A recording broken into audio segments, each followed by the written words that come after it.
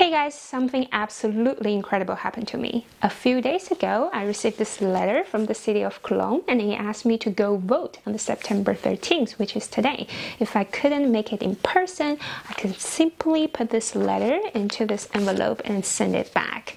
The reason why it's so unbelievable because I am not a German citizen. I'm not even an EU citizen. I've been living here only for 4 years on a student visa, with actually 9 months living in Australia last year. So I have no clue how come I received this letter and would be eligible to vote. So I'm definitely going to check out what is happening over there. And because if it really became true, this is going to be the very first time in my whole life to vote. So this is something definitely I cannot miss. I'm super excited and curious about the entire process. So without further ado, let's go check it out and what's gonna happen. Before I go, I went on the website that's suggesting the letter, and as you can see, it listed all the information about the election and also where you can go to vote. But what I'm actually really curious about is not this information. Let's go check out this tab. Yeah, here we go.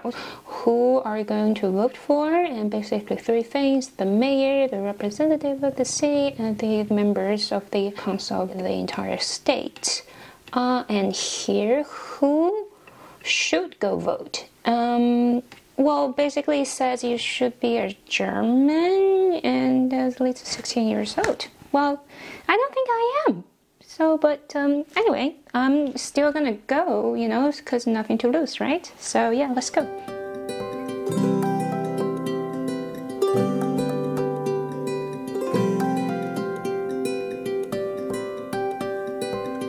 Hey guys, now I'm on this square where people are voting, as you can see.